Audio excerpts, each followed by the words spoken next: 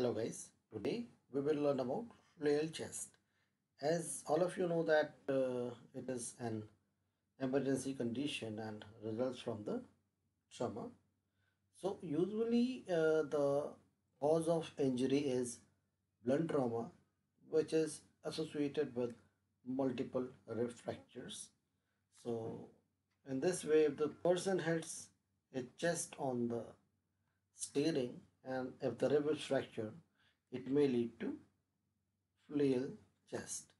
So by definition, some books say 2, some books say 3 or more ribs fractured at 2 or more places. So if you want to quote some book, quote Belly and Love and say 3 or more ribs. So because 27th edition says this.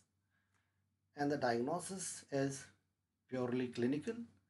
To confirm the diagnosis, the chest wall is observed for paradoxical respiration. So before moving forward, I want to show you what is the paradoxical respiration. So let us see one video for this. So if you can see, this is the flail segment and the flail chest, and this is moving in opposite direction of the rest of the rib cage. So let us move to the lecture now. Okay, so it can be a minor flail chest in which the segment is small and there is no ABG alteration. So this patient was, you can say, having a small segment flail chest, and the major flail chest is when the segment is large and there is ABG alteration. The usual association is, obviously you know by now, is significant blunt trauma, and the inspiration is paradoxical. This happens as you have seen in the video. One segment goes out and one, or you can say rest of the chest goes in.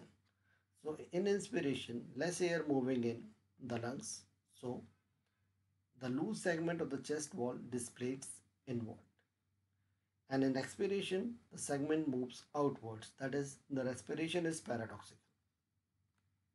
The treatment is analgesics, ABG monitoring oxygen if required, chest physiotherapy, chest tube if there is pneumo or hydrothorax or effusion. So the chest tube is obviously not to be inserted to the flail segment. It should be either above or below it.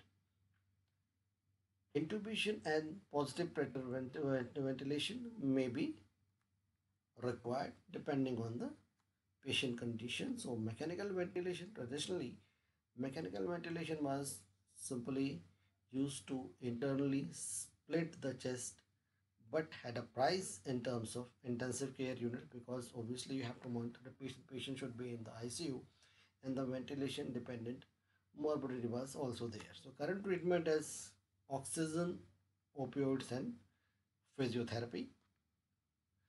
Opioids is not exactly opioids. The main thing is analgesia, which is required. So we mostly use opioids because usually patients do not respond to other painkillers if the trauma is significant. So ventilation is reserved for the cases developing respiratory failure despite adequate analgesia and oxygen. So voluntary splinting of chest wall occurs in flail chest, which is resulting from the pain. In this, mechanically impaired chest wall movement is there and associated lung contusion, which contribute to the hypoxia, and the risk of developing a pneumothorax or hemothorax is very high.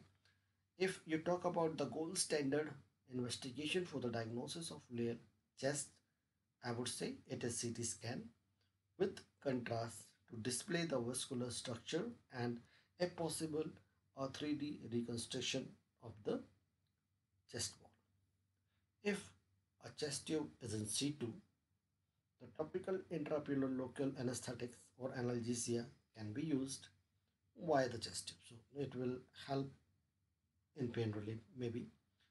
Surgery to stabilize the flail segment using internal fixation can be done in selected group of patients with isolated or severe chest injury and pulmonary contusion. Thank you so much. If any questions, write in the comment box.